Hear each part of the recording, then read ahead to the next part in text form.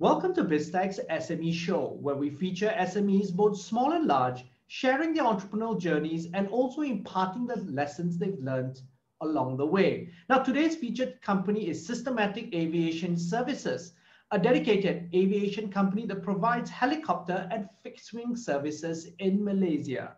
Now, with us to share her experiences is Aida Adora Ismail, the Chief Executive Officer of Systematic Aviation Services, or SAS. Welcome to the show, Aida. Thank you. Thank you, Brian, for having me today. I wish we could actually meet in person, but unfortunately, this is what 2021 is. Everything is via Zoom. We can only see each other this way. And Aida, let's start by giving the audience an overview of what Systematic Aviation Services does. Sure. So Systematic Aviation Services, we're based in Subang Airport, Kuala Lumpur. We've got a few other branches in Sabah and also Sarawak, but mainly the core business of our company is aircraft maintenance. So we're an MRO. We started off as that, and then we've sort of extended into aviation training. We've got our own AOC approval. So we do a lot of air charters, we do aerial survey, aerial spraying, aerial work. So we do quite a variety of things. Our training school provides examinations, we do English testing for pilots. So we do quite a range of different things that tailor for the industry. Okay, this business was set up and you're only 28 years old now, correct? I'm not even 28 yet. So I turned 28 in September. So I'm actually still 27. This business was started by your father. Walk us through how he started the business and how you became involved in the business. So my father, my late father, he passed away last year in January, but back in the early 90s, my dad has always been very passionate about aviation. So, he took up his own PPL. So, he was flying with flying clubs, so that's sort of how he got involved in aviation. And then from there, he thought that maybe he can venture into aircraft maintenance. So he sort of started doing aircraft maintenance for lighter aircraft. So something like the Cessna 172s, the Cessna 150. So he started with the smaller aircrafts. And then from there, sort of made his way into all the other businesses that we have. So I think from there, he ventured on to aircraft maintenance for the government. So we do quite a few of government agencies that we do aircraft maintenance for. And then along the way, we then extended to aviation training. We extended to our AOC. So we then bought our own helicopters. We bought our own set of planes that we then do charter works and also aerial work for people. I came in sort of in 2016. So I had graduated my university. I was sort of working part-time, clueless what I was going to do next because I was actually abroad. And then one day my dad sort of just came over, had a big talk. And then, just a few weeks after, had a long conversation over the phone saying that, look, it is a family business. He started from scratch and he needs someone to come back and help him. So I guess I was sort of, I was never, I always enjoyed seeing what he does because he was always very passionate. So I thought that, why not give it a try? Came back in 2016.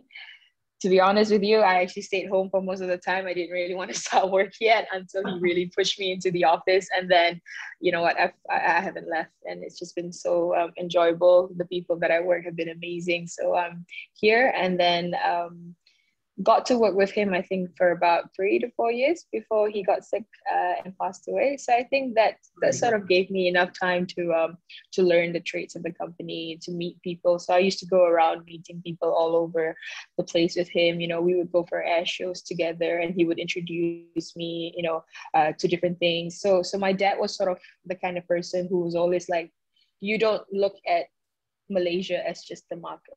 Let's go out. So we used to go to Dubai air show. We'll go to the air shows in Australia. We'll go to the air shows in Germany. The last one that I went with him was in Amsterdam for the helicopter air show. And, that sort of broadens your horizon about what these aircrafts can actually do. So I think so that's how I got into it. And I got quite some time to work with him. I wish we had a longer time to work together. But unfortunately, Dad he was sick with cancer, and then he passed on early January. So it's been almost 2 years now. So I've now had to continue his work. And what have been your challenges since you took over? Besides, dad was running this company for 25 years. So it was all him and his team. And I came in just, sort of less than 5 years of experience in the company. And, profession wise, I studied accounting and corporate finance. So aviation was definitely not something that I had my head wrapped around. I could do accounting and finance, but aircraft maintenance, they were talking about propellers and blades. I didn't even know the difference when I first started. So that was a challenge itself. So I guess, when I took on, it was very, very soon. I think it was just 2 months after that the whole world went to a pandemic. So it's sort of like trying to stay with what my father's goals are, which is, trying to fulfill all his visions at the same time going through a pandemic. So I think until today, that is still the struggle that I go through, looking after the people that work in the company. My father is, my father and both my mom, they when they run a company, they're very much engrossed to how they look after the people that work in the company. So, looking after that, especially at this moment in time where the pandemic it is a challenge because, you can't win everything. So it's trying to see what the priorities are. But definitely at this moment in time, it's making sure that everybody goes home and being able to feed their families. And how has the pandemic impacted you? Has it been a positive impact or has it been a negative? Because one of the things that has happened globally is the rise of in demand, particularly for private aircraft. Yeah. So I would say it's a little bit of both. So there has been, when I sit with my management, sometimes we sit there and we feel like we've hit a wall, saying that, look, this pandemic is really testing business for us. But then at the end of the day, when we sit down, there are the benefits of it. For example, taking over the company and making sure that it continues to run as it is challenging because, my father did not have quite a long time to fully hand over everything to me. So I would say the lockdowns have been also a blessing in disguise because we actually used that time to clean up what we needed to do, to strategize what we needed to do, develop products so that when we, when the lockdown ends, things open up, then we start going in doing different things, So I would say it's a little bit of both. But again, because it's sort of dragged almost to 2 years now, you sort of do feel the pinch at the end of the day. Okay. But then again, you just got to still keep going, you still have to get through if you want to stay in the industry. And how has the business, so where do you see the business changing in terms of strategy because of the pandemic? To be honest with you, our business model probably changes on a weekly basis. Sometimes you plan things way ahead, trying to plan like, this is what you're going to do, this is how you're going to do things. And then, the country goes into a lockdown. Like at this moment in time, Malaysia is in a lockdown until further notice. You don't actually know when things are gonna stop, until the numbers of COVID cases go down. So it involves a lot of thinking outside the box, how to survive at this moment in time. We were quite lucky that even, we sort of highly dependent on overseas market to come into Malaysia. But we were also blessed that during the pandemic, when the overseas clients weren't able to come in to send their aircraft for maintenance, the local market, the private sector owners, they were buying aircraft because you see at this moment in time, secondhand aircrafts are for sale and they're really cheap because people are just trying to sell off assets to downsize. So it is a buyer's market at the end of the day at this moment in time. So it is a benefit to SAS in that perspective. But then, of course, in the long run, we do still hope that, things will be better so that our overseas clients could come back in again. What's the split between your local business and your overseas business? I would say at this moment in time, about 60% local, 40% overseas. Okay, and that's changed from previously? And that's definitely changed from previously because I would say previously it would have been the other way around. So 40% local, 60% overseas. Okay, and generally are your customers private customers, corporate customers, and also the government? Am I correct? Yep. So here in Malaysia, our main clients are the governments. We do aircraft maintenance for the armed forces, many different varieties, starting from the police, maritime, the civil aviation authority. So we do maintenance for the aircraft. We've got also a range of private owners, but for overseas clients, they're all private owners. Okay. We do cater for we've done a few jobs for the Thai police, we've done a few jobs for Indonesian police, but that also is something that we do. But mainly the overseas market are all the private owners. I want to zoom out a little bit and take a macro view of general aviation in Malaysia. Could you give us a perspective of first starting off with the light aircraft business and the helicopter business, which is something that you are very familiar with? Mm-hmm. So something like the light aircraft and also the light helicopters, you see these aircrafts, they aren't like the commercial airlines where they're heavily used for transport. Usually the light aircrafts, they're either used for private usage, so for a weekend getaway to the island, so those with their own PPL private license holders, that they buy these light aircrafts because that's kind of like how they travel around. Same goes with light helicopters. Here in Malaysia, you have a wide range of helicopter owners that love to go and, how we say here, makan, to go and eat. So they travel around to explore the peninsula, about where new places, meet new places, eat new food. That's what they do. So here in Malaysia, I would say from the time that I was growing up, I used to see a lot more of these aircrafts around. There used to be a lot more fly-ins that were done, like people would fly in from Singapore, from Indonesia, from Thailand, and they would sort of get together here in Malaysia, and then we would travel to their countries, and then people sort of sit there and show off their aircrafts. But like if you were to come to Malaysia now, like especially in the recent 5 to 10 years, you'd see all these aircrafts that were actively flying, they're now sort of just long-term parking. Really? Why is that? Because I think Malaysians, both individuals and companies, don't realize essentially how affordable flying is actually compared to some of their cars. Because you could, in an entry level aircraft, is about the price of a 3 Series or a Mercedes C-Class, and the maintenance is very low, right? Like a Cessna 172. Yeah, it is. I think at the end of the day, the regulations have changed over time, the aviation regulations. So I think it's sort of, it did not specify for the GA industry a lot. So a lot of these experimental aircrafts, a lot of these lighter aircrafts, they did not have a category that they fell in. So I think when those things incur costs, to operate an aircraft now, it incurs many additional costs to get the approvals. I think people kind of slow down at the end of the day, and also I feel like a lot of the people are not aware, like how you said, about how affordable all these things actually are at the end of the day.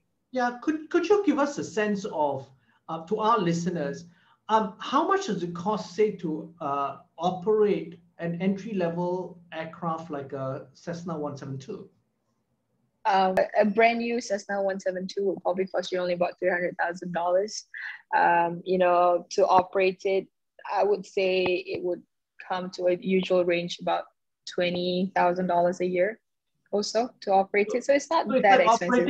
It's like maintaining a BMW 5 Series or something. It is at the end of the day. If you do the math, it actually is like operating a BMW, but instead of being able to just drive around the city, you can actually fly to the islands on the weekends with your family.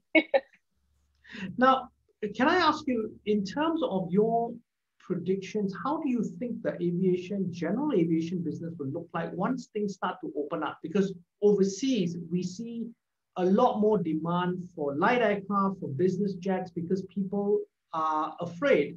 They don't want to fly on general aviation. And the reality is, if you have a very light jet like the Embraer Phenom 100 or 300, you can pilot the aircraft yourself. And essentially, the aircraft have range that you can go to Thailand, you can go to Singapore, you can fly to Indonesia, and so forth. How do you see this panning out in Malaysia? I think it only doesn't depend on the people's perspective about aviation. Like I know a lot of there are quite a number of younger people, younger generation wanting to invest in this, but then it goes back to what their core business is at the end of the day. So, aviation, this kind of general aviation, usually is kind of like a hobby that you have as a side thing that you do, so it depends on how the world economy moves, so if businesses elsewhere are improving and progressing well, then people will continue to do this, because I think over the years that I've been working in SAS, about 5 years now, I see a lot of younger people entering the industry, passionate about flying, so we actually get together and we fly together, and you can see these people do exist. But again, at the end of the day, it depends on what their primary business is. If the economy doesn't stabilize and they're having to downsize, the first thing they would downsize would definitely be what their hobby is at the end of the day. Now, Idea, do you see fractional ownership where you own a piece of an aircraft and share the cost and the maintenance and the ownership of the aircraft? Do you see that taking off in Malaysia? Yeah, actually, it already did. It's already started. We've got quite a number of owners of private aircrafts that share the aircraft. So usually maybe one aircraft, you'd have 2 or 3 owners that share together. They share the operating costs, they share the usage of hours, and that seems to be working quite well also. Because, at the end of the day, you won't be flying your aircraft like SAS, for example, we are an AOC operator. So we actually use our aircrafts for hire and reward, whereas these private owners, they don't. So they tend to go around and share the expense so that, everyone could use it. Sometimes, not everyone can afford one aircraft. So you kind of get together with a couple of friends and, put it together and buy one aircraft and then take turns. And Ida, your experience with the private owners in Malaysia, how many hours a year do they utilize their aircraft for? Flying hours? When they just purchased the aircraft, you'd see them flying every day. Because it's something new. So they get very passionate. They fly. It's a new toy, yeah, it's a new toy. I mean, I would get excited if I had a new aircraft too, fly around. They'll use it almost every day of the week. And then, as the months go down, the hours slowly go down. So usually I'd see them using it about 20 hours a month also, depending on the owners, but that also depends on the lockdown. Like, for example, like currently we're in a lockdown, so they aren't able to travel interstate. Unfortunate for us is as soon as you take off from the airport, you're already traveling interstate. Yeah, absolutely. So Ida, zooming back into your business itself, what's the size of your business in terms of turnover and aircraft? SAS, we've got at this moment in time 104 staff that work for us throughout here in Kuala Lumpur and also Sabah and Sarawak. I would say the turnover of SAS per year is about $2 to $3 million at this moment in time, but that has also downsized due to the pandemic. Okay. And what's the strategy for you moving forward? How do you, because you've taken over, you've had a period where you're digesting and adjusting because it's been hard, right? Your dad used to run this business for so many years since he founded it. Yeah. What are your plans for it that perhaps may be a little bit different from what your dad's vision is, because market conditions have changed? Yeah. Well, I am actually very, very fortunate because the platform is already there.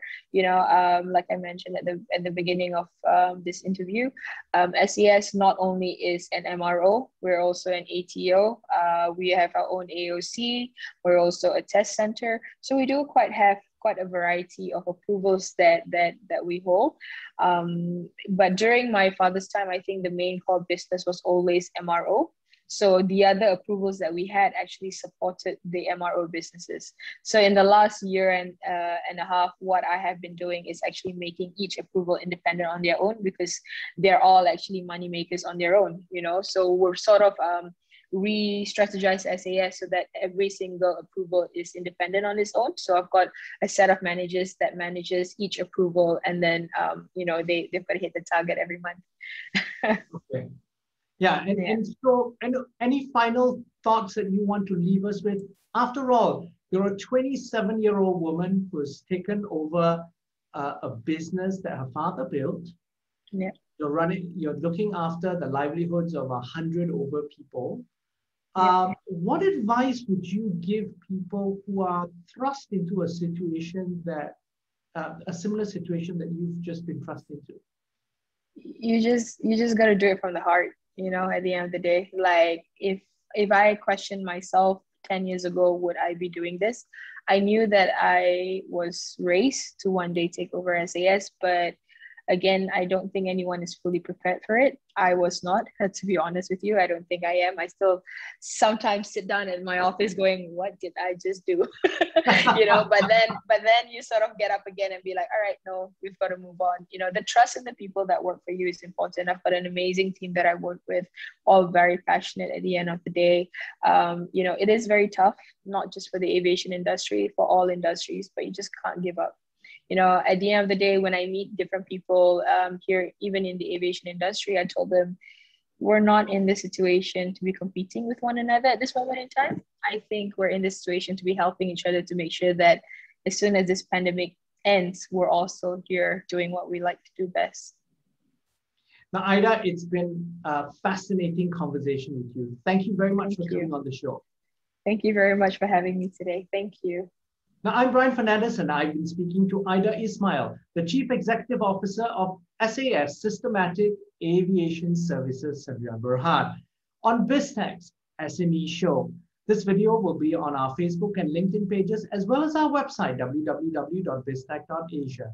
Please like and subscribe to our various platforms. Thank you very much for tuning in.